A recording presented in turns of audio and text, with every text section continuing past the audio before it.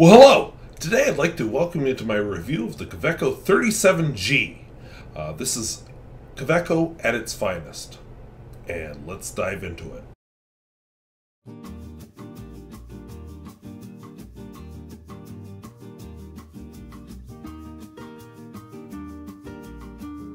Lost my voice there for a minute. Still dealing with a little bit of that lingering effects of laryngitis, but anyway, if videos like this interest you, where I talk about fountain pens both new and old and at all price points, I would invite you to subscribe.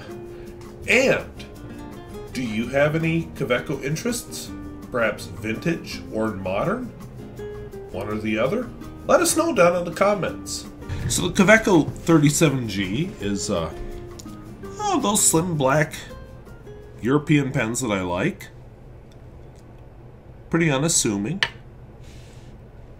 Nothing on that finial, even a little injection mark. I can't tell if you can see that. I still can't tell if you can see that, but it's there. And on the other finial, Kaweco logo, a little small. Unscrew it. It's not one of the V pens. The nib is fully exposed. It's an extra fine nib, but as you're going to see, it's got some potential. And it has an ink window.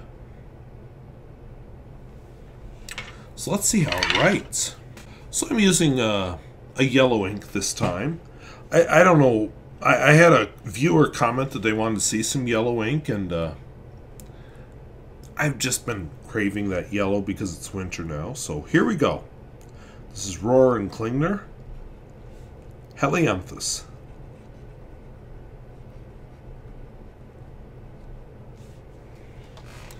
The nib itself has a bit of flex, as you can see.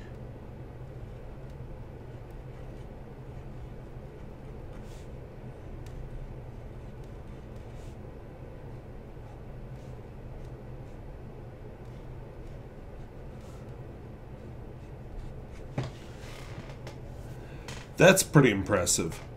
You know, I struggle to term wet noodle, but wow. what can I say? Wetness and flow.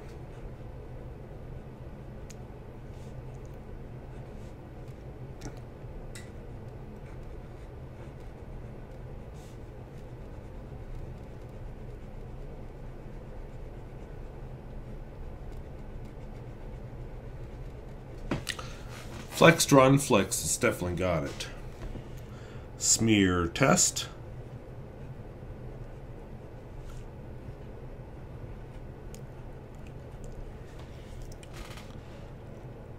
Scroll up a little. No pressure, as best as I can replicate it. Wet-ish. Very wet. And reverse writing.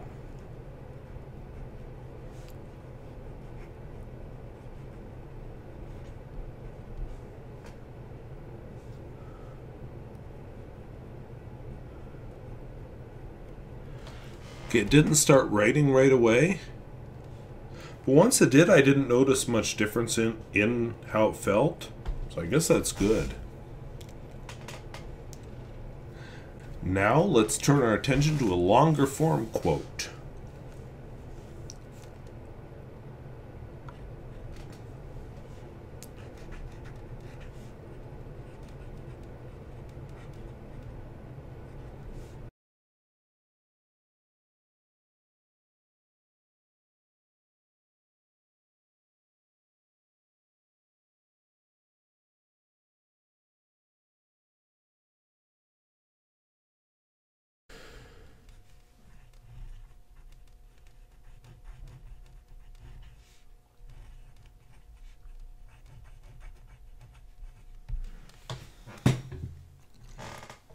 So I always pick a longer quote whenever I do one of these pens. It's just really amazing, and it's a review, so I've written with this pen before. I knew it was really amazing, so of course I picked a longer quote. One other test I like to do is the world-famous Peer-Gustafson test.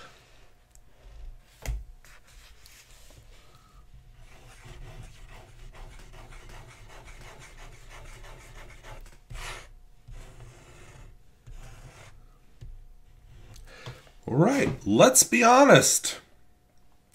That was not amazing. This test does fail. I think it's going to fail even now. Yeah, it did. Oh, I thought... Yep, there we go. Yeah. So, make of that what you will. I think this pen writes really well. What the Peer-Gustafson test does is it tests a pen at its extremes. And, alright, this pen does not perform well at its extreme. So, yeah, I'm pretty impressed with this pen.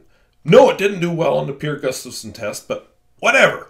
That's an extreme test, so maybe this pen isn't good for rapid art.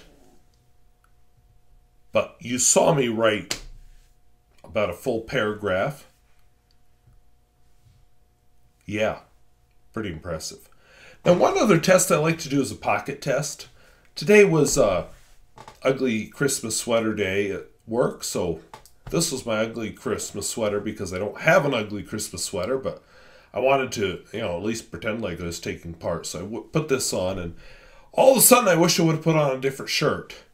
So we'll just clip it over the t-shirt I have on underneath the sweater. Whoops, I think I just totally missed there. Okay, there we go. So a little bit of struggle, but it does go on. A little bit of aiming issues, but it'll go on. So it does pass the pocket test, just not amazingly. What do I think? I'm grinning and giggling a little. Yeah, I'm really happy with this pen. I am really happy with this pen. Where has this pen been all my life? Okay, seriously, I've written with it in my pens in use a number of times. And, yeah, I remembering now why I've struggled to review it, because I don't know a lot about it. It's one of those amazing Kaweco pens from the 1960s, and then I go, but I need more, and it's not there. But, wow, what a writing experience. So, I hope that was useful.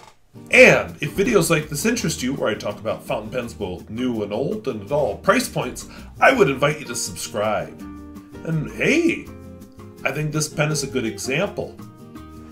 Are there unsung heroes from big manufacturers that nobody talks about?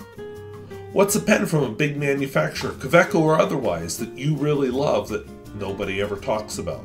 Let us know down in the comments. Vintage or modern, because I know the vintage thing is it's a bit of a barrier. And hey, one other thing to let me know down in the comments. Behind me here, I'm using a set of twinkle lights. These are very analog technology, nothing digital about them. All has to do with little fuses getting overheated and shorting. I'll provide a link in the video description to another video that describes the physics and engineering behind how these work. So, I want to thank you for watching. We'll see you later. Bye-bye.